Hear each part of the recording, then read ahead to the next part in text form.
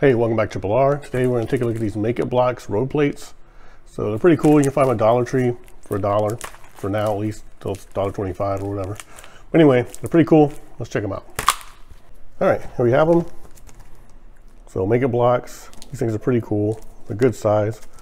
They have 4 kinds. You have a cross, a T-section, a turn, and a straight. So let's open them up.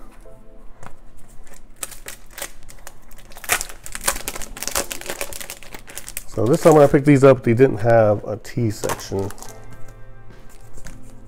That's fine. Cross section's fine.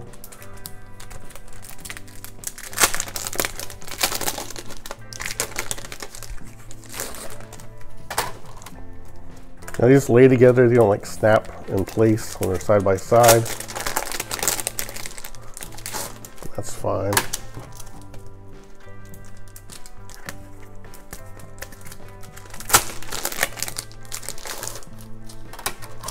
Couple straights.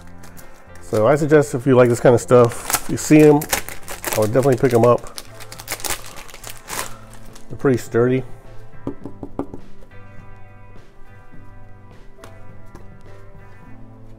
Some might have a slight bend, but it doesn't affect it too much. Put it down flat. And then you probably want to get 4 of these and a couple cross intersections. They look good together. You just line up the lines. Turn up here.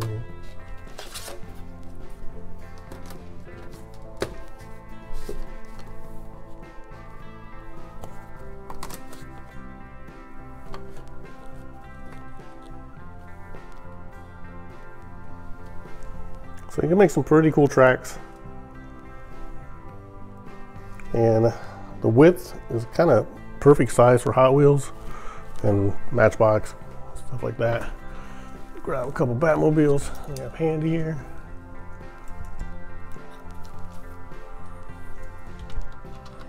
So you fit in the lanes really nicely. So they're very slick though, so they will roll. But even still, it's really cool for display, I think. And Legos will fit on these, I guess, grids or Lego dots. Not sure what the actual name for that is.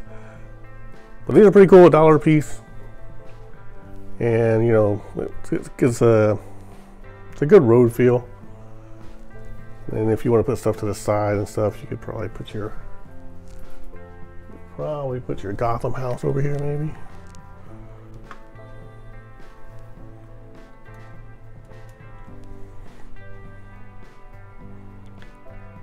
So for $1, definitely worth it if you like this kind of stuff. Display your Hot Wheels in a more traditional road setting.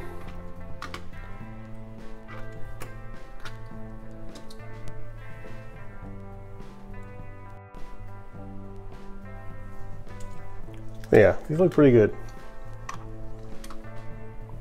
Like some have a bend in them, so kind of gotta place them. They won't roll. If you do want to roll, they roll just fine over each one.